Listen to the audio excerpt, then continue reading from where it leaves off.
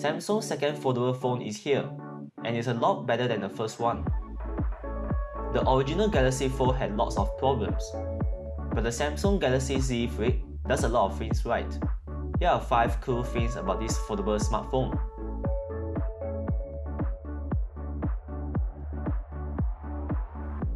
Let's be honest, everyone wants to do this. There's a real wow factor when you flip the phone open. Sometimes I do find it troublesome to open, and I have to use 2 hands every time. But the hinge is sturdy, so I don't feel nervous unfolding it. That's important for a phone that costs $1,400.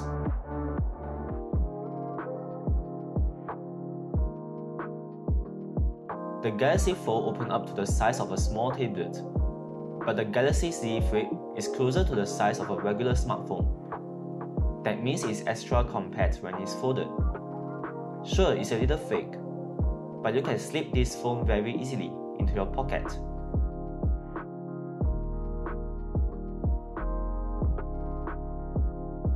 The split screen is really useful.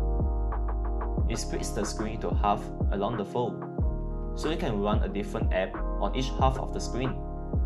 I can do video calls on top and Google Docs on the bottom, or YouTube above and Pokemon Go below.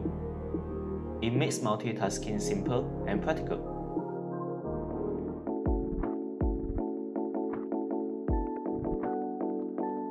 The hinge is stiff enough to hold the phone upright, so you can take selfies without actually holding the phone.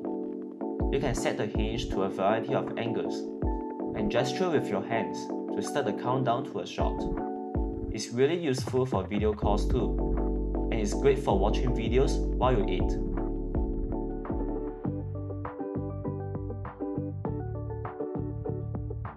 There's a tiny 1.1-inch screen next to the camera. It might seem too small to be practical, but it's actually really useful. You can control music playback, you can swipe to see icons for your notifications, and even use it to take selfies.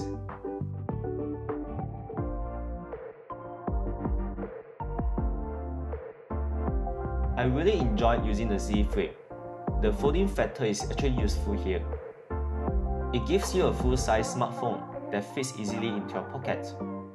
I have some concerns about durability in the long run. It's not rated for dust or water resistance. And $1,400 is a lot of money. But if the Samsung Galaxy Z Flip is what foldable phones can do, I'm really excited to see what Samsung will do next.